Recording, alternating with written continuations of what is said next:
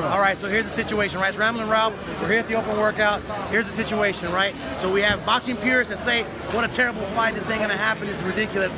Then you have your people that just want a big event that say this is a big spectacle. For me, Conor is facing the best defensive fighter in history, and I'm just saying that because I work with Floyd. I'm saying it because when you watch him live, he's amazing. He's like a work of art. He don't run. I always said, hey, I was a big Pacquiao fan. Floyd run, he's a runner, he's a runner. No. You see him live, his defense is unbelievable, and that's what's going to be the big difference. And the 9.5 round under bet, I bet under 9.5 rounds.